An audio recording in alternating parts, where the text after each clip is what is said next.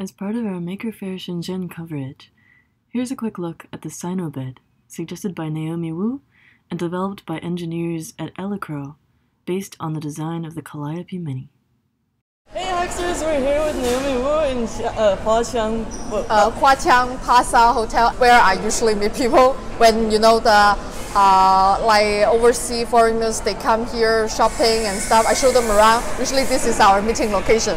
Cool. So you have the Sino bit here, and I was really excited about this because you designed this as sort of a native Chinese alternative to the microbit, basically, right? Yeah.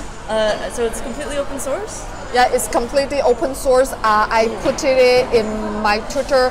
I think microbit are great, but Calliope is better because it has more build-on in the board, into the board. Right. So this is the derivative of Calliope. Super cool. Both microbit and Calliope are excellent boards for English display, but they can display Chinese language. Right. Yeah, and Chinese writing is very, very important for us. So that's where my ideas come from. And this shade is the Bagua shade. Bagua is the Chinese traditional a tool for using in feng shui, and we have a whole philosophy for the Bagua. I am also trying to get people written the 12 by 12 LED fiction. I guess I may have to crowdfund it. Yeah. Right. So it's 144 LEDs, right? Does it take? It still runs on 5 volts. It looks like it has a micro USB hookup, but I'm not sure. Yeah.